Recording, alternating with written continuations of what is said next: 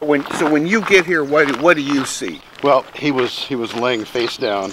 We had to get a board, turn him over, and then start going through and assessing any of the damage. I am super lucky.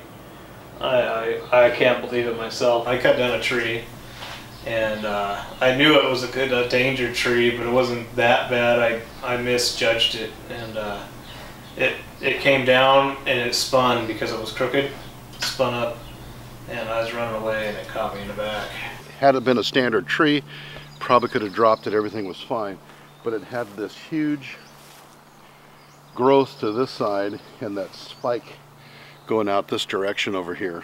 I remember looking back and thinking I'm not going to make it. The tree's going to get me. Time just kind of, it gets rubbery about that point. They know the danger's coming, but it's this, oh no, kind of a thing. It's crazy, yeah. So when we showed up, he was laying just right here. Good to see you. You know, it broke 8 ribs, my sternum, and busted my pelvis in like 4 pieces or whatever. Didn't hit any of my major stuff. The worst thing I got was some blood clots, and everything else is fixable or healable, you know. So I'm so lucky. And my plan is to be walking in a few months here. You know, they haven't said anything that would stop me.